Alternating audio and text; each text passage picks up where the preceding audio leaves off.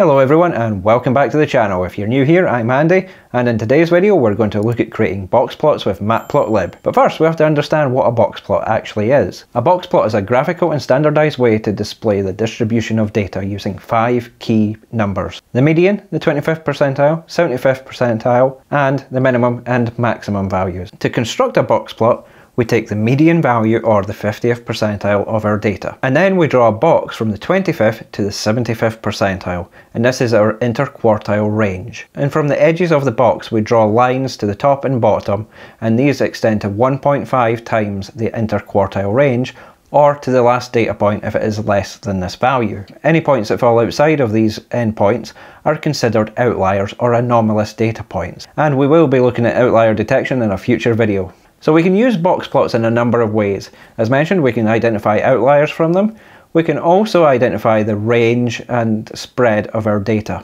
And we can determine if that data distribution is skewed. In the following Jupyter Notebook section, we're going to see how to create box plots using the Volve data from the Norwegian North Sea. And we're going to take it one step further, where we're going to create a figure with multiple box plots using their subplots. This allows us to display multiple columns from the data frame, even if they have different data ranges. So let's hop on over to our Jupyter Notebook and see how we do this.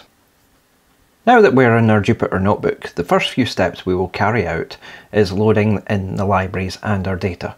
We will be using Pandas, Matplotlib and Lasso.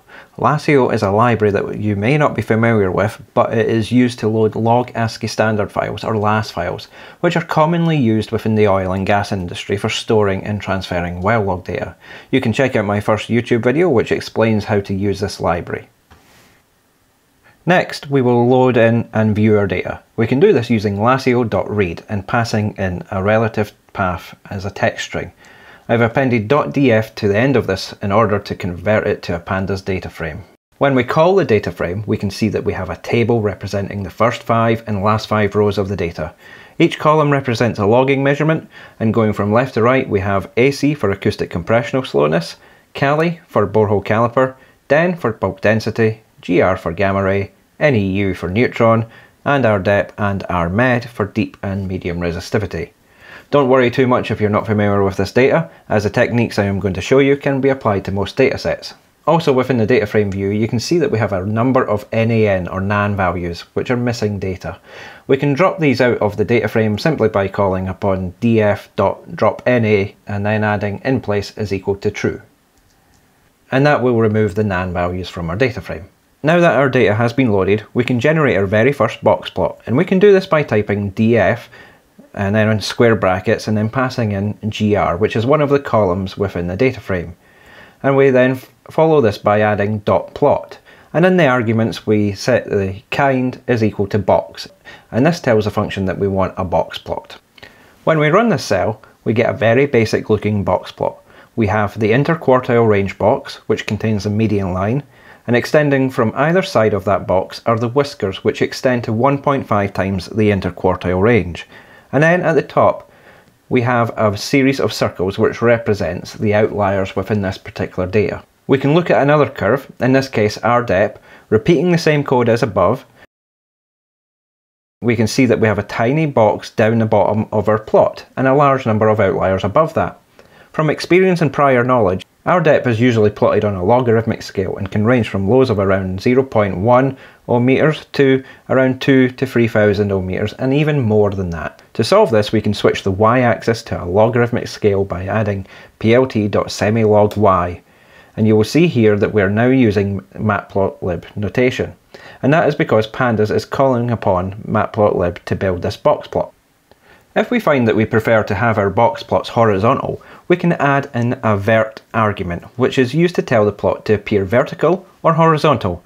By default it is set to true, and if we set this to false and then run the cell, we will end up with a horizontal box plot like this one. Now the above code has been done using the Pandas wrapper around Matplotlib. We can generate the same plot using Matplotlib syntax as follows. First we call plt and then add .boxplot to it. And then within the arguments we then pass in the x argument, which is df, open square brackets and then gr, and we will also set the vert is equal to false so that we still have a horizontal plot. And when we generate this plot we can see that there are very little differences between this and the one above, the main difference being the colour of the box and the median line within the inner quartile range box. As you can see, the Matplotlib Boxplots are not very stylish, and the code is very low level, which is why there have been a number of libraries such as the Seaborn library that has been developed based on Matplotlib to allow more customization. And they bring in so much more to make the visualizations more appealing. And we will cover seaborn plots in a future video, but for this video we will see how we can make some basic modifications using Matplotlib. First, we will add some colour to our plot by changing the colour of the outlier circles, and to do this we create a new variable called red_circle, and then we create a dictionary for that. And within this dictionary we can have the marker face colour and the marker, which is the marker shape. We will set these to red and to a circle respectively. We will then call upon our Matplotlib code that we used above, plt.boxplot, and then we will pass in the AC column from the data frame. As another argument, we will pass in the flyer props, and that is our outlier properties, and we will pass in the red circle dictionary object. When we run this cell, we now have some colour to highlight our outliers a bit better compared to our previous plot. So on the current box plot, we have the median value represented by this orange line. We can add on the mean of our data by creating another dictionary variable called mean_shape. And we set up the same parameters as we did before using the face colour and the marker. And we will set these to green and a diamond respectively. And to represent a diamond we pass in the capital D. If we want to change the edge colour we can add in the marker edge colour argument. And by default it is set to black, but here we will set it to green. And then we will copy our plt.boxplot function from above, and we just add in the parameters for the mean. And also we need to type in an argument called showMeans is equal to true.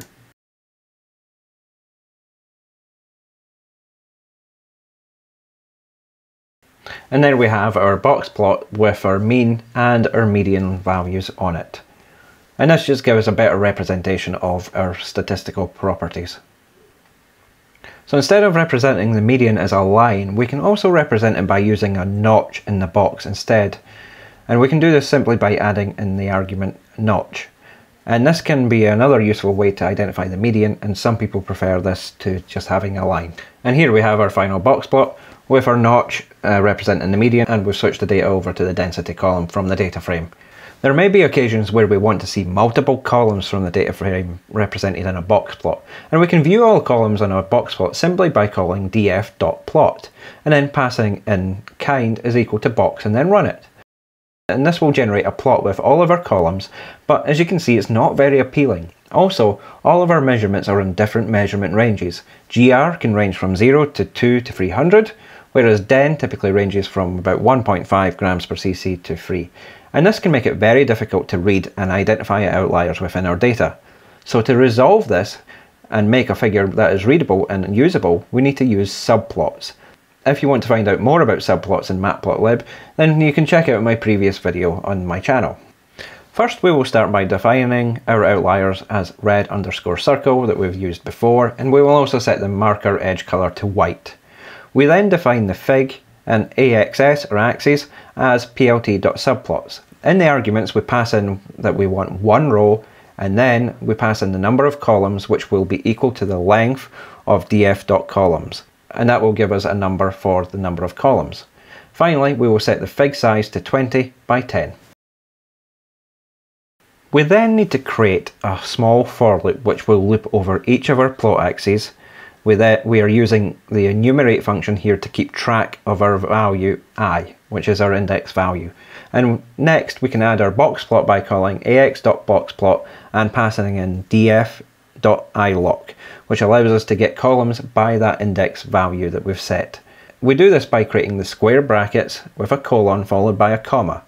And this tells the ilock function to get all rows from the data frame for the columns that we're specifying. And then we pass in the column index as the second part of this argument. Next we pass in our flyer props, which is our red circle to denote our outliers. And the next couple of lines allows us to set the title to be the name of the column from the data frame.